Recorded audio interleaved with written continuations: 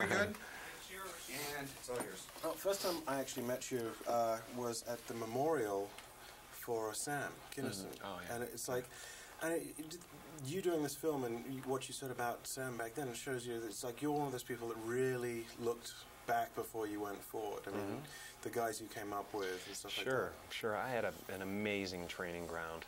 You know, I would put my 15 years in the comedy clubs being affiliated with people like that up against any psychological PhD, you know. I mean, it was a wild experience and so enriching. And yeah, I mean, I've taken so much from all those guys. Well, I mean, talking of psychology, I mean, if there's one person I thank God never actually went to a therapist, it was Andy. Absolutely. Because that would have kind of ruined it. And don't figure him out. That would wreck everything. Oh, killed the therapist, too. Exactly. Yeah, right. But I mean, the guy was so wonderfully, brilliantly... The body of Christ compels you. You know? Yeah, that would be. No, he was just so fantastically out there. I don't think anybody would have wanted to rope him back in. Absolutely. That would be a shame.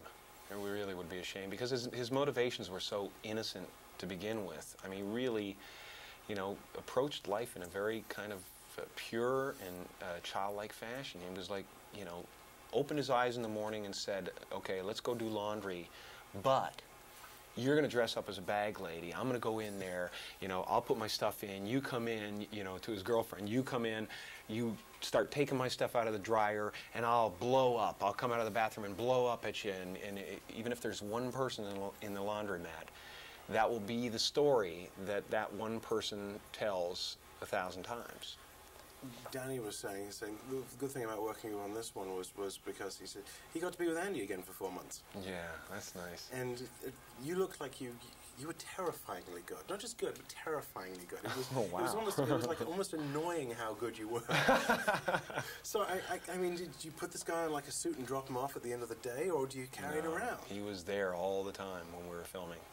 And that's the way I wanted it. I wanted to approach it like for the family, for the friends, and it really was almost more important than the movie, was that it felt like Andy came back to do it.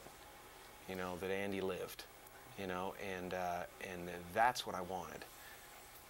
I can see you using dropped all the time because his eyes were so open the whole time. The freaky thing that really got to me was that how freaky is seeing Lorne Michaels with like a brown hair and Bud with that goddamn beard. I've never. It was so much fun.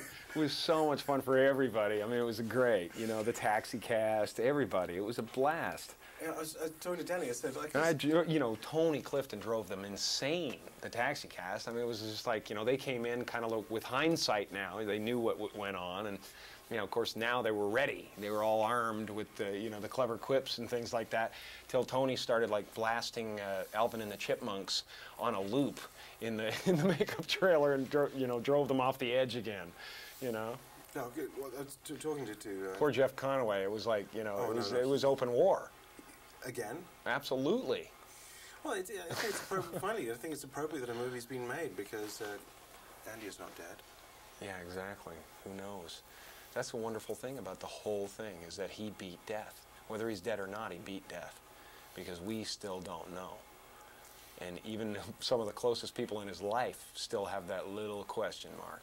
If anybody could do it, it's him. Yeah, he's with obviously the BK in Kalamazoo. Yeah, exactly. Flipping fries, right. He's